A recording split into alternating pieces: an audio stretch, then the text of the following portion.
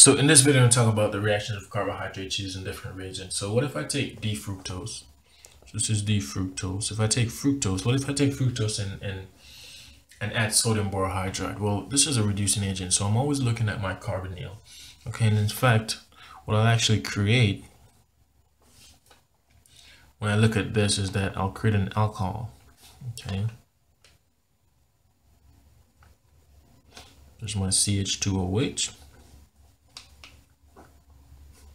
So this is the product that I'm going to get.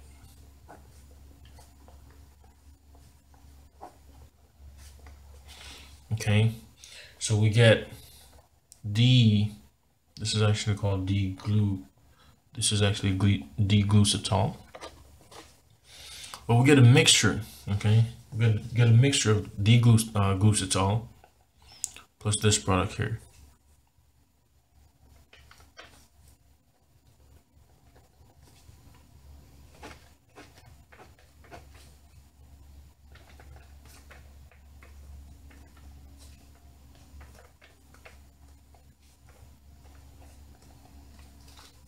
Okay, now this is actually called D-mannitol.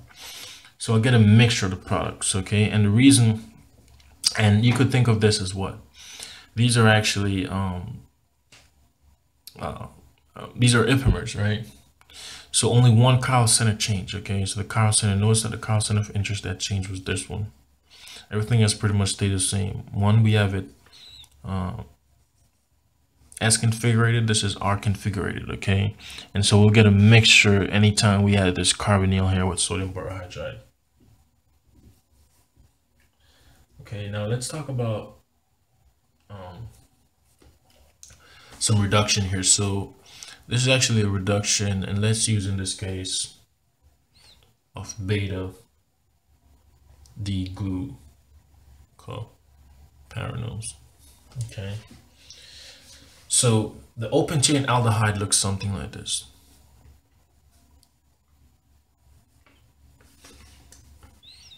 There's my CH2OH. And so the open chain molecular Fischer projection looks something like this. Okay, now what if we took this molecule and add hydrogen gas in some sort of catalyst? In this case, we could use nickel. Okay, what would happen? Well, I'll actually reduce the ketone. I will actually reduce the carbonyl to an alcohol. Okay, so that's the only change in the molecule. So in this case, I'll actually reduce the carbonyl to an alcohol, and so in this case, I'll get my CH2OH, and I'll still have the rest of the molecule.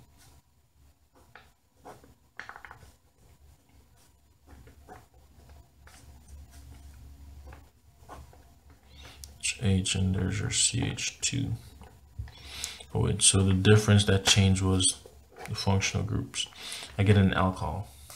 Okay, so when I take beta D-glucopyranose and I add nickel, I get the alcohol. It doesn't have to be beta D-glucopyranose, it could be anyone. Okay, now let's talk about the oxidation by bromine. So let's talk about oxidation by bromine.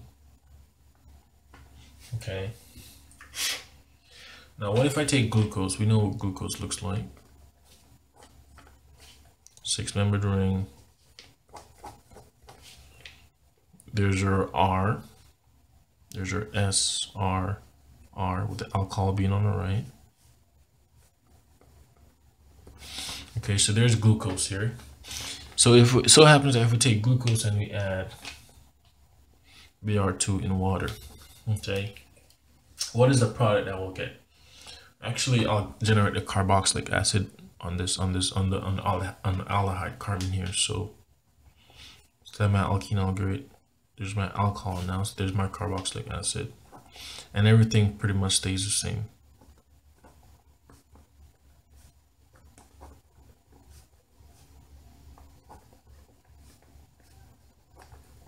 There's CH2OH. So we got the carboxylic acid. So this is the difference between the two molecules, from an aldehyde to a carboxylic acid when we use bromine and water. So it's not it's a fairly nice oxidizing agent, but it's not that strong enough. And so we could also look at oxidation by nitric acid.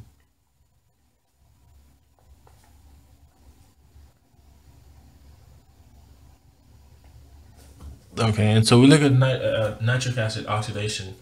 Let's look at the same molecule, glucose.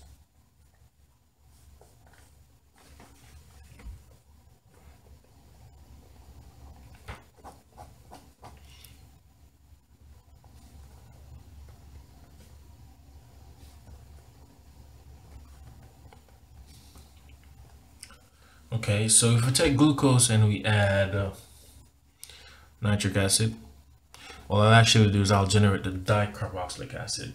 Okay, I'll generate the dicarboxylic acid, and so we could.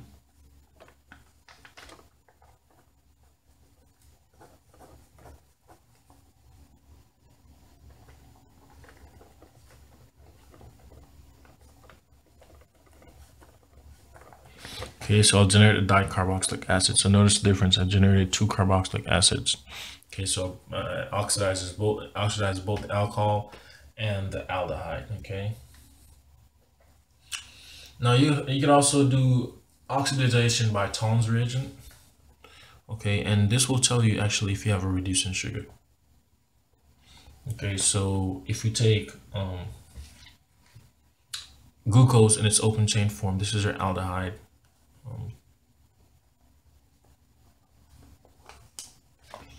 And there's your CH2OH. There's 1, 2, 3, 4. There's your R. There's your S. There's your R. There's your R. Okay, you just fill in the hydrogens. Okay, so what happens if I take glucose, and we know a Tone's reagent, it's silver nitrate, AgNH3 2+. We take this and add it in hydroxide. Tone's test. What I'll actually do is that I'll create ammonia and the carboxylate. And so in this case, I'll create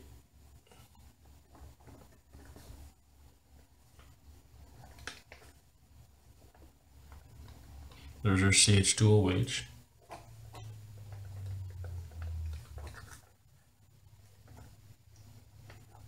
Your OH is your hydrogen, and there's your OHH. So that should create the carboxylate plus we know we form ammonia. The ammonium ion in solution plus silver. Okay, and this is our silver mirror. So we get the reducing sugar. So how do we know if a sugar is reducing? Well, if it's stable in base. Okay, if it's stable in base. So if we draw the structure of if we draw the structure of glucose, okay, so if I look at the structure of glucose, if I draw the chair conformation,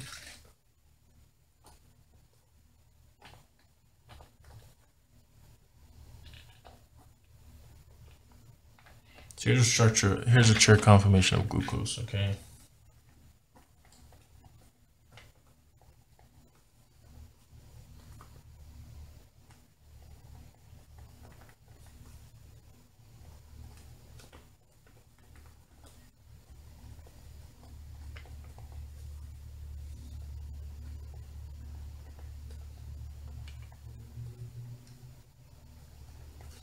Okay, so there's glucose, okay? And we know glucose is a reducing sugar, but why? Well, glucose is not stable to base, and because of it's because of this alcohol group here, okay? So this glucose is a reducing sugar.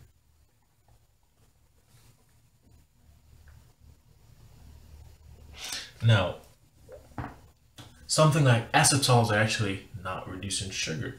Okay, and so if I draw the structure of an acetal, so let's draw in this case, and actually glycosides are actually very non-reducing sugar, but let's draw a chair conformation to get across the point here.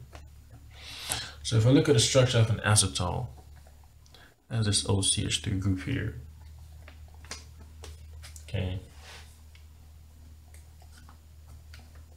there's your oxygen, there's your oxygen, there's your hydrogen. Okay, and there's your CH2OH. Okay. What else is on there? There's yeah, I'm forgetting this. There's my alcohol. There's an alcohol there. Okay. Well, notice the only difference in the molecule is this functional group here. This is an ether type of functional group. We call this is an acetal. This is an acetal. Now these are non-reducing sugar, and the reason why is because this is table to base. Remember from what? OrChem 1 or 2. Remember we talked about ethers, and we say, you know, ethers typically react with acid. Okay, against protonation, and we could break that bond. In base, however, we can't react ethers with base, and so this is the reason why it's a non-reducing sugar. And so in fact we'll get a negative test for the silver mirror test when we deal with the tolerance reagent. Okay, so that's the difference between non-reducing sugar and reducing sugar, and it's the idea of this acetal group here. And actually glycosides are acetals. Okay, glycosides, they're acetals, which are stable in base.